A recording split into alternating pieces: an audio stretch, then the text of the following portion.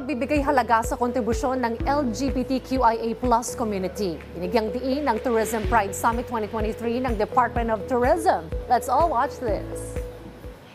We gather today to celebrate the very first Tourism Pride Summit for our country.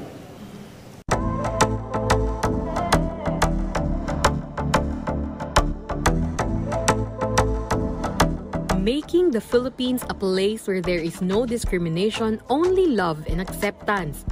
Yan ang pangunahing layunin ng Department of Tourism at ng kanilang mga katuwang na organisasyon sa paglulunsad ng kauna-unahang Tourism Pride Summit sa bansa na may temang Weaving an Inclusive Philippine Tourism Industry.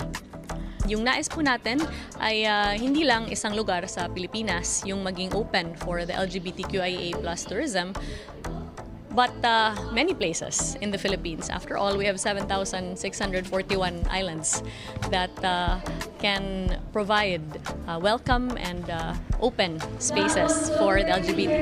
Naging makulay at makabuluhan ang nasabing event kung saan nagtitipon ang mga kasapi ng LGBTQIA+ community na nagbahagi ng kanilang mga karanasan at ang importansya ng pagbibigay ng pantay na halaga at prioridad sa kanila.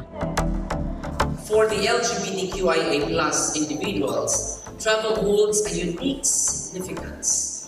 It provides a platform to express identity, to explore acceptance, and to find spaces where they can be their authentic selves.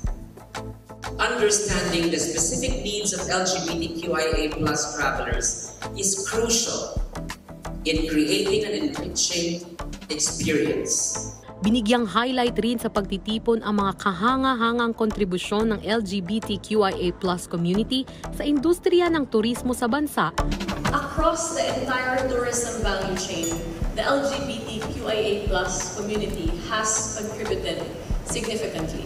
It behooves us to work together to ensure that we are able to honor their contributions as well as support it the best way possible through government assistance and intervention.